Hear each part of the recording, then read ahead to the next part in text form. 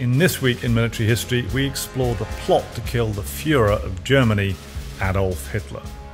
Although the July plot of 1944 with Claus von Stauffenberg, made famous in the Tom Cruise film Valkyrie, is perhaps the best known German attempt to kill Hitler, it was actually one of many. In early March 1943, German army officers, fearing Germany's downfall and losing faith in Hitler's leadership and in both the course and the conduct of the war, set out to remove Hitler from power. Major General Henning von Tresckow, a member of General Fedor von Bock's Army Group Center, stationed on the Eastern Front, led the conspiracy to kill Hitler.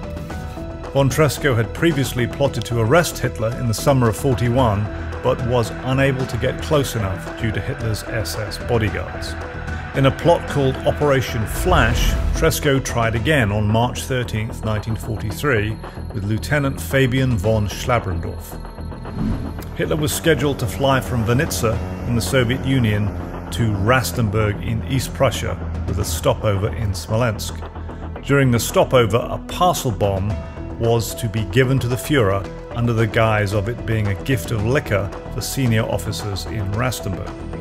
The bomb was intended to explode while over Minsk, and the conspirators would take control of the central government upon hearing the code word flash. Things, however, did not go as planned. The fuse was defective and the parcel bomb did not explode. Undeterred by this setback, Tresckow and his conspirators plotted a new attempt for March 21st, 1943, on Heroes' Memorial Day, which honoured Germany's World War I dead.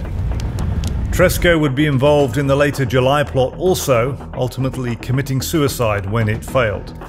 Von Schlabrendorff too was involved in the later plot, but survived arrest and torture, ultimately becoming a judge in West Germany.